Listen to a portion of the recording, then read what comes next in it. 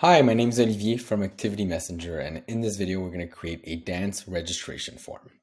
So what you see here is a very simple kind of dance form. It's a drag and drop, so you can add images and logos, so make it really on brand.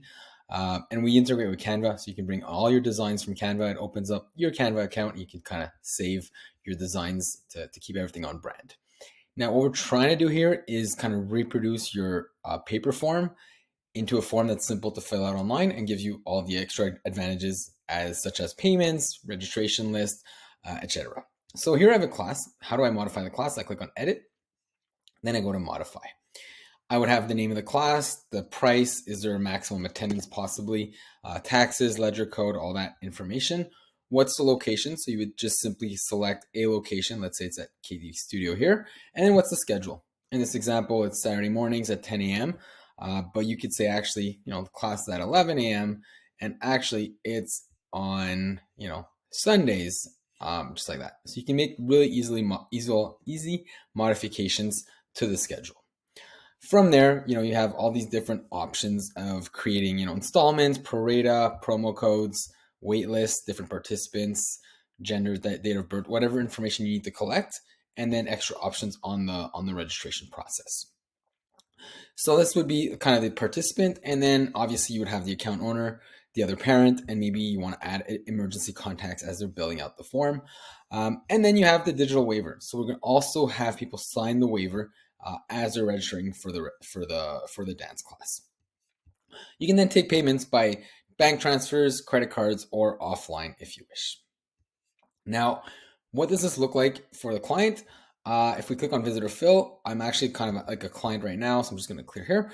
And I would say, okay, I want to register here, and then I would be able to kind of put in information as I go through this and register on the form. It's going to pick up the account owner here. You're going to create the other parent, who's the emergency contact. So I'm going quickly here, but parents would go through it and they can add more people. And then they would read, the different conditions and sign off on it. Now they click on continue. And then there they'll be able to confirm and pay later. Or, if you toggled on the credit card, they'll be able to put in their credit card to pay you. So I'm just going to click here. And the invoice and confirmation email has been sent to the parent who just registered. Now, what that does is it also creates an attendance list. So you can see this class here. If I go to my attendance list, I'm going to be able to track, the people who are in this class. What are the medical informations? Check them in, check them out for every single class in that session.